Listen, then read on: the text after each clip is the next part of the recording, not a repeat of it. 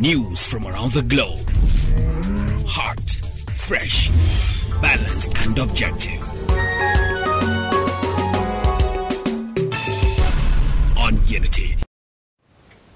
Hello and welcome to News Hour on Unity TV. The headlines: I will stand surety for Nnamdi Kanu's release. Solodu tells federal government. JAM registration begins January 14. Surrender now, army tells terrorists. And on the foreign scene, Taliban rebukes UN over call to lift bans on Afghan women. And in sports, EPL Rashford joins Cristiano Ronaldo sets unique record after Man United's 2-1 win over City. And those were the headlines, and for details and more of the stories, I am Rukayet Sani Ibrahim.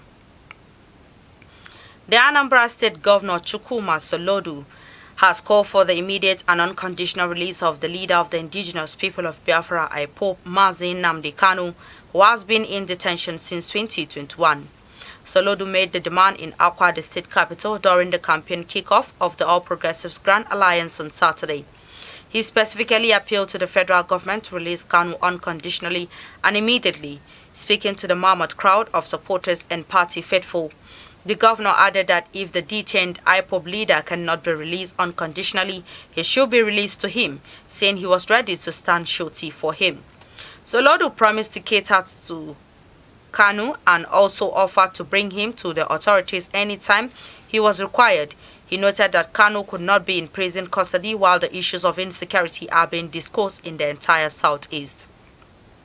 Solodu described ABGA as the first registered political party in Nigeria, with the name Progressives, adding, Anambra is the home of ABGA and the home of Progressives, and we call on Nigerians to vote ABGA all the way. The Joint Admissions and Matriculation Board JAM on Saturday announced the sales of Unified Tertiary Matriculation Examination, UTME, and direct entry forms. It advised prospective candidates seeking admission to university, polytechnic, and other tertiary institutions to begin the process of registration. It urged interested candidates to obtain their forms from Saturday, January 14, 2023, adding that closing date for registration is February 14, 2023. The board said the application is also applicable to foreign students at the accredited JAM Registration Center. It advised candidates to open a new email or have a valid existing email account before starting the process.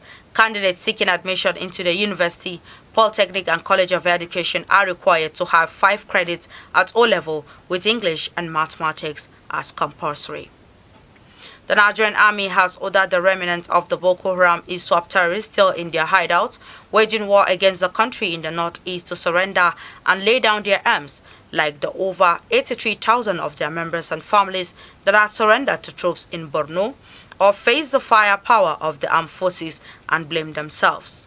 The theater commander Operation Haɗin Major General Christopher Musa gave the order on Saturday during the Nigerian Army Social Activities 2023, held on Saturday at the Maimalari Cantonment Ground in Maiduguri, the Borno State capital.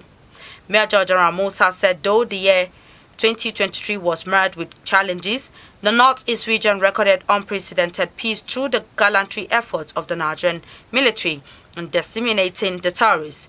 He added that the massive number of terrorists who have surrendered is as a result of the kinetic and non-kinetic approach adopted by the Nigerian military in executing the war. Highlights of the occasion was display of cultural dances by the various cultural groups in the cantonment community and tug of war between female soldiers of 212 Tank Battalion and 33 Artillery Regime, which was won by the 212 Tanks Battalion female soldiers. The presidential candidate of the Labour Party LP, Mr. Peter Obi, has replied the presidential candidate of the All Progressives Congress, Asiwaju Bola Ahmed Tinubu, saying that the country will be safer in the hands of a stingy man. Speaking in Akure during a rally, Obi admitted that he is stingy but prudent in the management of public funds. Obi said that the nation will be safer in his care as a stingy man because he will be able to invest in education, health, economy, and other sectors to develop the country. He said the country will be more secured with the Labour Party at the helms of affairs, saying the entire Nigeria is insecure. People are living in suffering and hunger. The national chairman of the Labour Party, Julius Abure, lamented that the nation is at crossroads and all sectors not working. But they are ready to make Nigeria work again. The coordinator of Labour Party in Southeast, Chief Sola Ebiseni, pointedly said that the presidency should rotate to the Southeast. Ebiseni added that the Yorubas have had their turn, and for fairness and equity, the Southeast should be voted for to take over from President Muhammadu Buhari. Bauchi State Governor Bala Mohammed has urged members of the People's Democratic Party (PDP) in the state to vote for the presidential candidate of the party, Alhaji Atiku Abubakar. The call is coming amidst media reports that he was working against Atiku, an allegation that the state chapter of the PDP has denied.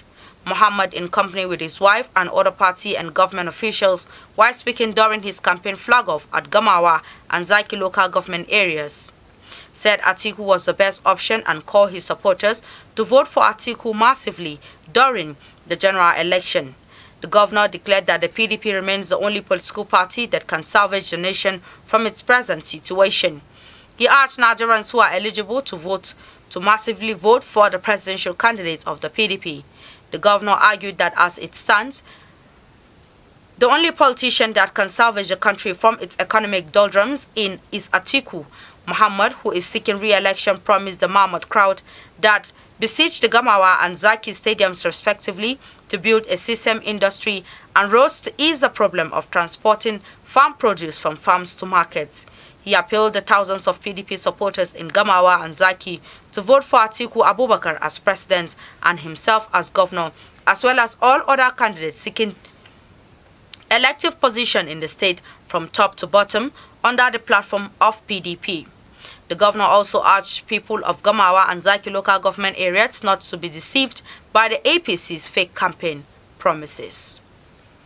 Kwara State Police Command on Saturday in Okolowo, a suburb of Ilorin, the state capital, arrested 3 suspected human traffickers and rescued 41 children from them. In a statement by the Police Public Relations Officer PPRO Okasami Ajayi, on behalf of the State Commissioner of Police Paul Odama, said the suspected human traffickers were arrested at about 4:00 a.m. on Saturday along the Okolowo Expressway in Ilorin. The statement said that a detachment of policemen on special security assignment intercepted the trio of Musa Ayuba, 44, Jeremiah Muda, 35, and Luka Ayuba, 37, all of Bengil Village, Ver Kontogura, Niger State, with 41 young boys and girls, 22 boys and 19 girls, with their ages ranging between 5 and 15 years, while waiting for a lorry that was to convey them to their destination in Ilorin. However, the Kwara State Police Command said that the claim looked spurious and will be discreetly investigated, as it is highly suspected to be a case of child trafficking. The command also said that the children are presently in the custody of the State Police Command, adding that efforts were on to contact the State Ministry of Women's Affairs. The Commissioner of Police, Paul Adama, advised parents and guardians to avoid releasing their children to unknown or deceitful child traffickers, as the children might be used as house help and other despicable endeavors, which is against the child rights laws. The police boss also said that the suspects arrested in the case will be charged to court after a thorough investigation. The presidential candidate of the new Nigeria People's Party (NNPP), Senator Rabiu Musa Kwankwaso, has vowed to rid Nigeria of drug abuse if elected president at the forthcoming election. Speaking on Saturday in Kaduna shortly after flags were presented to the governorship candidates from the Northwest states at the Northwest presidential campaign rally, Kwankwaso promised to address issues of drug abuse among youths in the country. The presidential hopeful also promised to address the dilapidation of infrastructure in the country and reiterated his commitment to provide an enabling environment in the education sector through the payment of WAEC, NECO and JAM fees for prospective candidates. On his part, the vice presidential candidate of the party, Bishop Isaac Idahosa, said Nigeria at this critical time needs not just a president but a deliver, and Kwankwaso is the only one that can save the country from a myriad of challenges. Earlier, the NNPP National Chairman Professor Ahmad Rufai Al-Kali assured Nigerians that the party's presidential candidate, if voted on the 25th of February, will take Nigeria to the promised land. He noted that Nigeria is in deep socio-economic woes and that only the presidency of Senator Rabiu Musa Kwankwaso can rescue the country and bring her out of the ugly situation. And on the foreign scene, Afghanistan Taliban rulers on Saturday rebuffed a renewed call by the United Nations to reverse rules blocking women's access to work and education, insisting they are regulating all matters in line with Islamic law of Sharia. Considering the responsibility it has towards the people and religion, the Islamic Emirates cannot allow acts against Sharia in the country. Chief Taliban spokesperson Zahibullah Muhajjid said his statement came in response to Friday's private meeting by the 15-nation UN Security Council, where participating discussed and expressed grave concern regarding the restriction the Taliban have imposed on women since seizing power in Afghanistan in August 2021. Mujahid noted in his response that the Taliban administration understands the concern expressed by the Security Council. The Taliban have excluded women from almost all areas of public life, banning them from secondary and university education, visiting parks, gyms and bath facilities, and ordering most female government employees to stay at home. Last month, the hardline rulers forbade Afghan women from working for NGOs, saying they were not wearing the Islamic headscarf or respecting other Sharia directives. The move drew a strong backlash from the world and warnings that it could worsen an already bad humanitarian crisis in the crisis-hit country.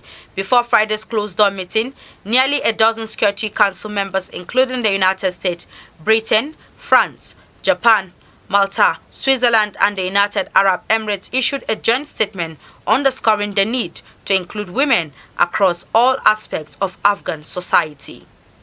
And in sports, Manchester United forward Marcus Rashford has joined the club's legend Cristiano Ronaldo's in an elite club after his goal in his side's Premier League's derby 2-1 win over Manchester City on Saturday afternoon. 2 goals from Bruno Fernandes and Rashford gave Man United all 3 points against Man City.